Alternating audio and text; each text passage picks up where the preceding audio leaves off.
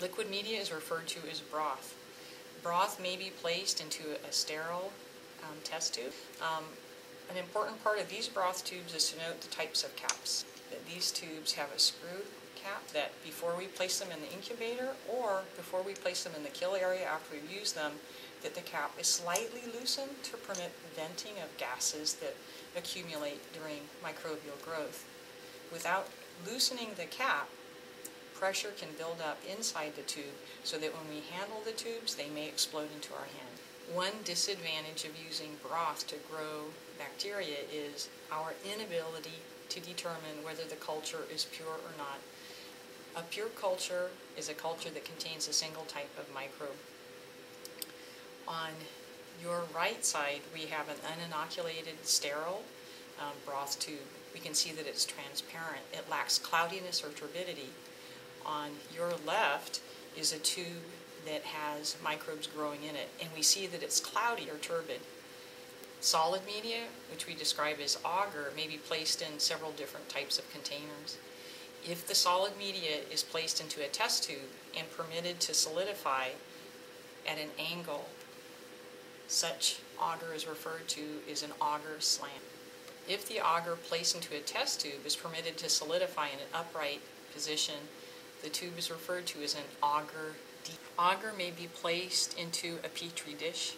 A petri dish consists of two parts. The wider diameter portion is referred to as the lid. The smaller diameter portion is the bottom. We refer to the dish as an agar plate or a streak plate. And it's on the surface of the agar that we'll place our bacteria so that they can absorb the nutrients and grow. Labels are always placed on the bottom of the agar plate.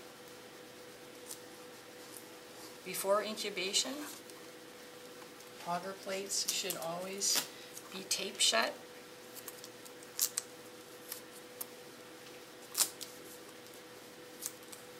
And when we incubate our agar plates, we always invert them or turn them upside down, so the label is pointing upwards.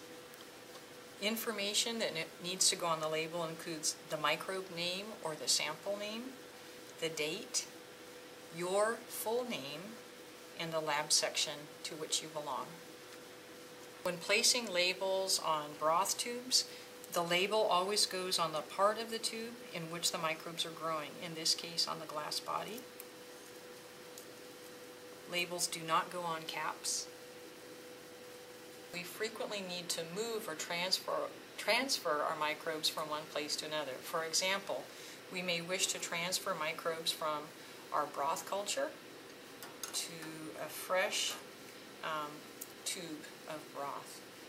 To move our microbes, we will use two different inoculating instruments: an inoculating loop, which is a metal handle with a wire that's been twisted into a loop, or we may choose to use an inoculating needle. The needle is just a straight piece of wire. When we move our microbes, it's important that we don't contaminate our cultures with unwanted environmental microbes. The techniques we use to prevent contamination with unwanted environmental microbes are described as aseptic or sterile techniques. I'm first going to sterilize my inoculating loop by flaming it. I'll light my Bunsen burner by slowly turning on the gas.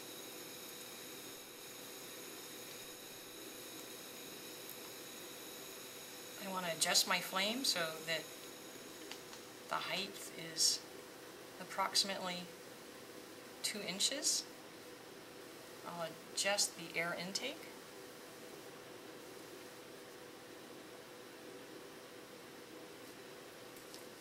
I'll then sterilize my inoculating loop, killing all contaminating microbes by holding it in the Bunsen burner flame until the wire becomes red hot.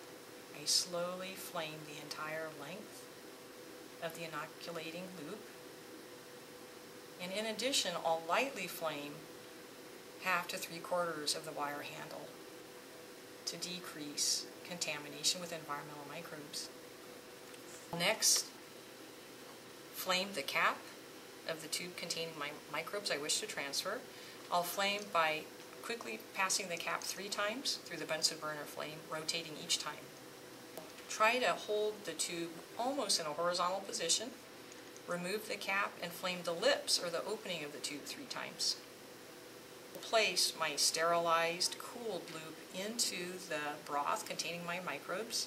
I'll immerse the loop into the broth, remove my loop, and then once again flame the lips of my tube, replace the cap, gently screw it on, flame the cap, place my original tube into the test tube rack. I then will flame the cap of my fresh tube of broth 3 times, hold in a near horizontal position, flame the lips 3 times, and now I will insert my loop without touching the outside of the tube. I'll immerse my loop with the microbes it contains in the fresh broth, withdraw my loop, flame the lips 3 times, replace the cap, flame the cap 3 times, and very importantly I need to flame my loop to kill any of the microbes that still remain. And once again, we'll lightly flame the handle to turn off the Bunsen burner when you're finished. To transfer microbes to an auger slant, we start by flaming our loop that contains our microbes. We flame the cap to insert our sterile loop in the media. Now we will place our microbes at the bottom of the slant. We lay our loop on top of the auger slant and gently withdraw it in an S-shaped motion. If we wish to transfer our microbes to an auger deep, we will use our inoculating needle. We flame our needle. With auger deeps, we are going to perform what's called a stab. Needle, we will stab straight down through the middle of the auger deep. We try not to touch the glass, the bottom of the tube. We withdraw, replace the cap, flame the caps. Transferring our microbes to an auger plate, we'll use a technique called streaking. I'm going to use my inoculating loop. This is my original microbial culture.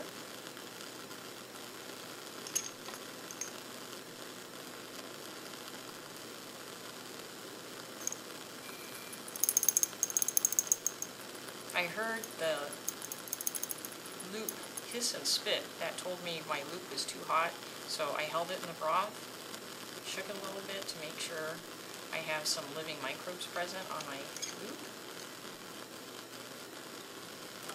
To transfer my microbes to the surface of my auger plate using a 4-quadrant streak technique. The process of spreading the bacteria over the surface of the plate is called streaking. I'll first spread my loop full of bacteria over approximately a quarter of the plate. I close my plate, I flame my loop to kill any remaining microbes on it. And now what I'll do is transfer some of the microbes from the first quadrant to the second quadrant of the plate. It's important that I make sure my loop is cool so I don't heat and kill my microbes. I'll test how hot my loop is by touching it to a portion of the uninoculated plate. If it doesn't hiss and spit, I know it's cool enough. I will transfer a few of my microbes from the first quadrant to the second quadrant, and now with my loop, spread them out over the second quadrant, close my plate, flame my loop to kill any remaining microbes, and repeat the procedure 2 more times. Cooling my loop, transferring some of the microbes from quadrant 2 to quadrant 3, streaking them or spreading them over the surface of quadrant 3. Cooling my loop, transferring some microbes from quadrant 3 to quadrant 4, and then using large lightning bolt type streaks to spread those bacteria over the surface of quadrant 4. I'll tape my Petri dish, the lid to the bottom.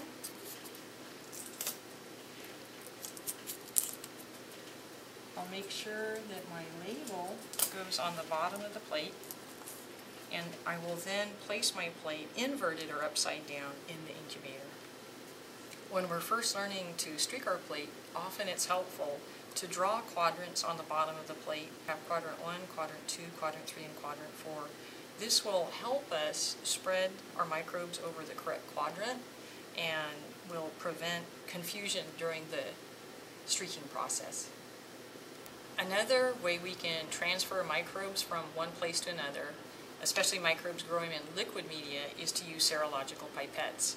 Serological pipettes come in different sizes. For example, we have a 10 ml serological pipette, a 5 ml serological pipette, and a 1 ml serological pipette.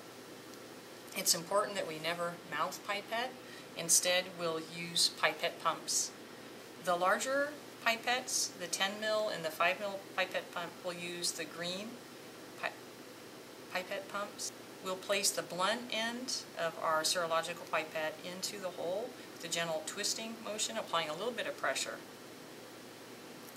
If we want to transfer liquids or microbes from a broth culture to a new tube, using aseptic technique, the flaming techniques that we demonstrated earlier, we would place the tapered end of our serological pipette into the liquid we wish to transfer. We'll rotate the knob of the pipette pump, which creates the vacuum that will draw up our liquid to the desired volume.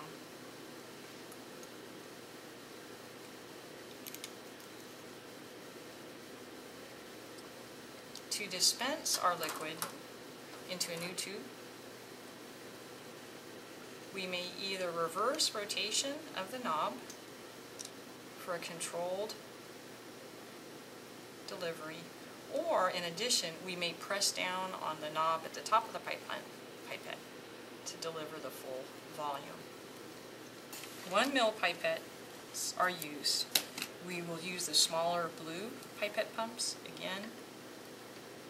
On this 10 ml pipette, we see the values 10 in 1/10 ml. This tells us the total volume of the pipette is 10 mils, and the value of the smallest units is 1/10 ml. Ml pipette, the major gradations have numbers. The volume between the major gradation lines, in this case on the 10 ml pipette, this represents 1 mil. The volume of the minor gradations here is 1/10 ml. 5 ml pipette, we see the values 5 in 1/10 ml.